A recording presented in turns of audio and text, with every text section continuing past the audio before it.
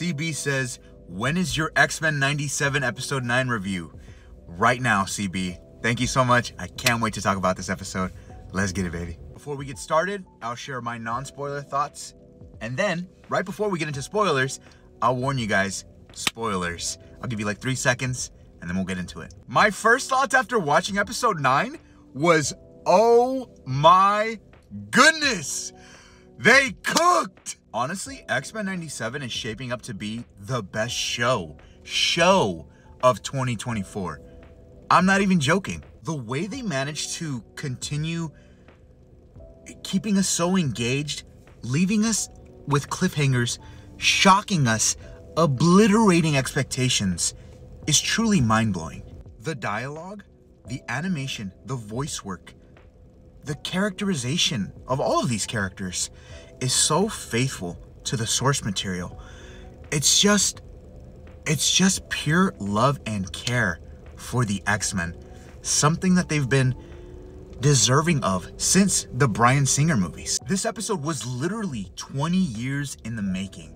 And I love that it came full circle with the costumes. Because in Bryan Singer's X-Men movies, they didn't want to do the yellow spandex or colorful costumes that the X-Men are known for. They did the black leather.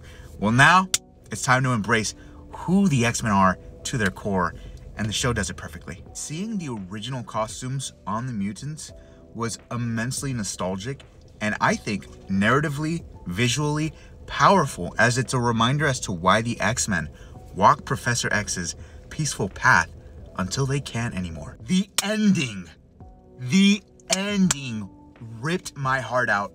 It was so shocking, graphic. How did they get away with that?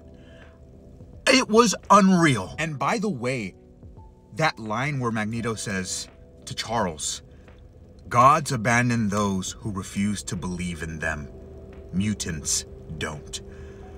Whoa! All right, now let's talk about the spoiler. Spoiler warning.